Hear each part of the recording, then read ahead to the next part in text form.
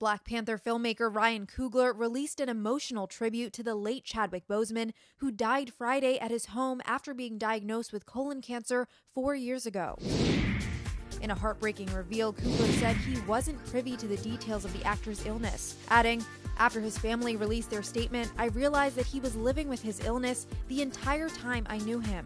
Coogler continued, "Because he was a caretaker, a leader, and a man of faith, dignity, and pride, he shielded his collaborators from his suffering. He lived a beautiful life, and he made great art. Day after day, year after year. That was who he was. He was an epic firework display.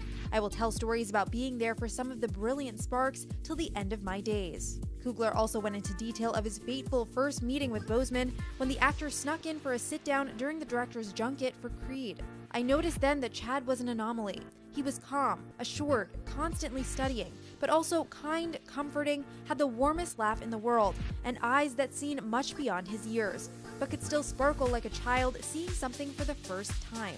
The director says he is broken from the loss, referencing his time penning a script for a Black Panther sequel. "I spent the last year preparing, imagining, and writing words for him to say that we weren't destined to see." The iconic actor died Friday at his home in the Los Angeles area with his wife and family by his side. He was 43.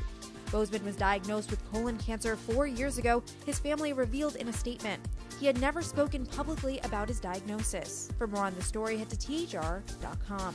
For the Hollywood Reporter News, I'm Neha Joy.